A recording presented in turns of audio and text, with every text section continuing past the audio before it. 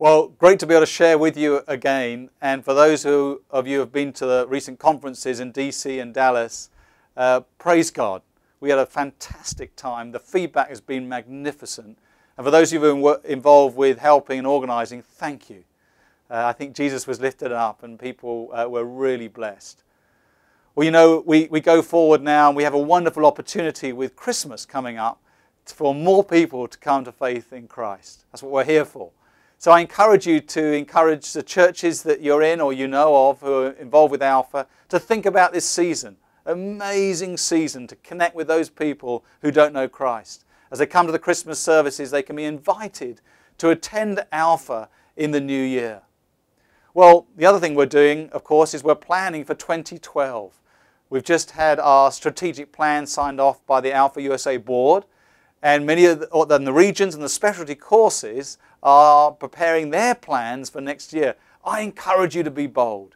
There's never been a greater need for the wonderful news of Jesus Christ to go across America. And God's put this incredible tool and strategy into our hands to get the word out about Jesus. Well, I'm also very excited to let you know that there's a wonderful product, two products coming out shortly. One is the parenting course. Nikki and Silla Lee have prepared that, and you can get that online. So look out for that. And also we've got a wonderful course called Walk the Talk. We've partnered with Chuck Colson and Rick Warren.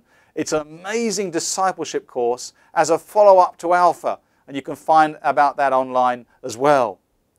Well, I also wanted to give you a heads up. We are for the first time wanting to connect with individuals who have known about Alpha. Maybe they come to faith in Christ on Alpha, been filled with the Holy Spirit, and they're asking the question, how can I get involved? How can I help this ministry to go further afield across America? So we're going to be writing to them. We're doing some direct mail in the next week or so. You'll see it coming out. And I encourage you to respond to it and also encourage others to respond as well. We do need financial help. There's no question we're growing so fast, 29% growth this year in 2011. We do need financial help. So I encourage you to think about that as you receive this letter.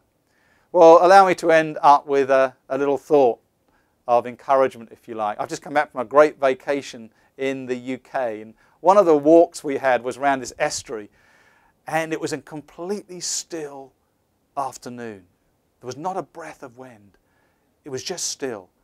And there was an incredible sense of God's presence as we were walking. As we were doing that, we were receiving, if you like, from the Lord. And of course, Psalm 46:10 says, "Be still and know that I am God." So amongst all the activity, I encourage all of us to learn this wonderful discipline of being still and hearing from God, receiving from the Holy Spirit, and allowing our souls to be restored in His presence.